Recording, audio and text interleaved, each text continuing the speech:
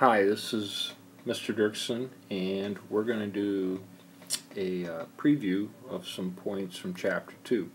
So this will be Video 1. This is Net 200, and this is Spring Term 2015. What we're talking about here are switched networks, and it's from the generic Routing and Switching Cisco curriculum.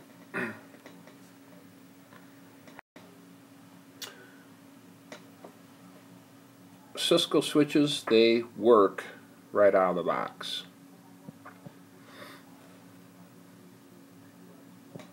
Which means that the switch, you can take it, plug it in, and it works. Because the switch uses MAC addressing, learns the addresses, forwards the frames through to their correct destination.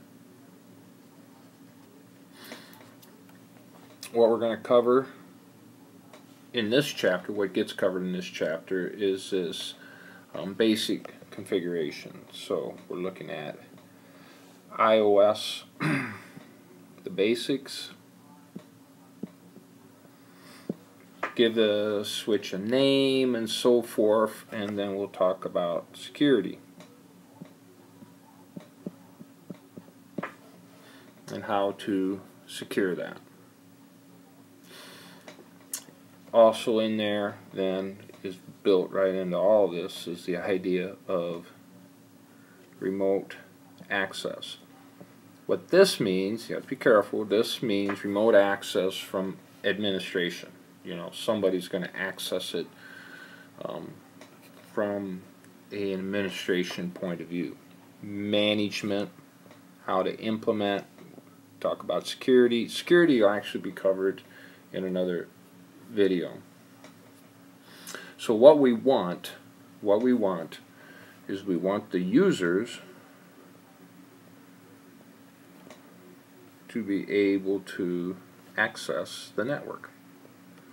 And usually the first point of access would either be a switch or an access point, a wired solution or a wireless solution. And we want a secure and available environment. Next slide. I'm going to highlight the objectives from the chapter. So, initial configuration, by the way, this was a typo. That's for a different actually a different course.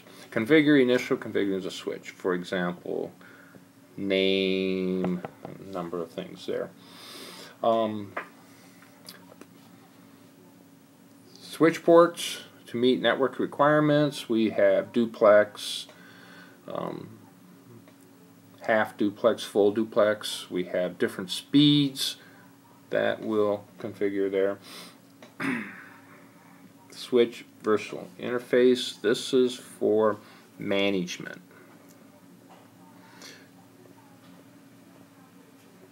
That is to manage the switch. You know, how the administrator can manage the switch. This is not for the users. The users see none of that. A switch does not have to have an IP address to work. Okay? We'll cover the basic security attacks. A lot of that's been taken care of with a number of different ways you can manage the switch. Describe the best practices, you know, the idea of what works, and then we'll talk about port security. Who can connect? We can manage this.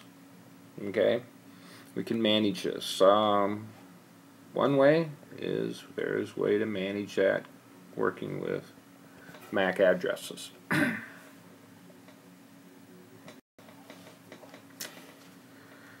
Power on self-test, just like any computing device. Then run the bootloader.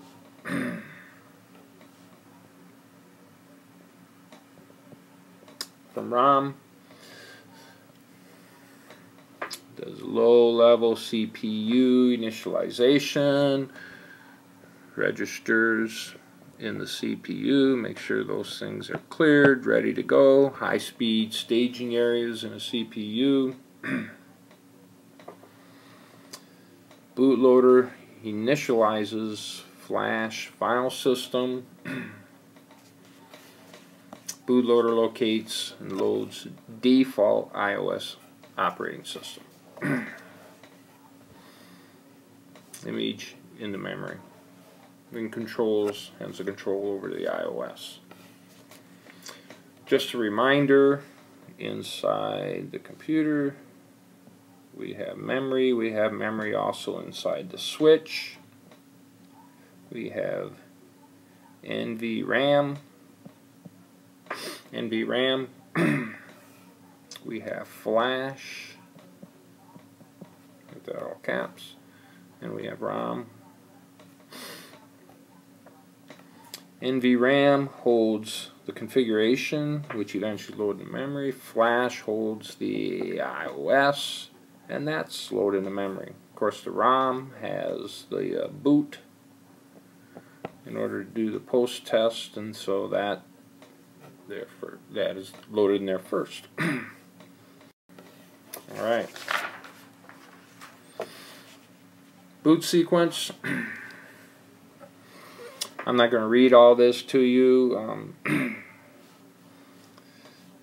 Automatically boot. Boot environment variable. If it is not set, then it'll search. It'll search for a way to place to load the iOS. The iOS operating system then initializes the interfaces using the iOS commands found in the configuration file, which is stored in NVRAM.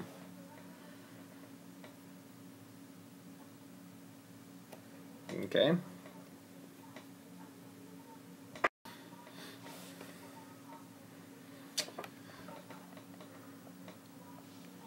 If the iOS cannot be loaded, here are the steps in which you can boot the switch in order to recover from a problem with loading the iOS. Okay? We'll practice that in class.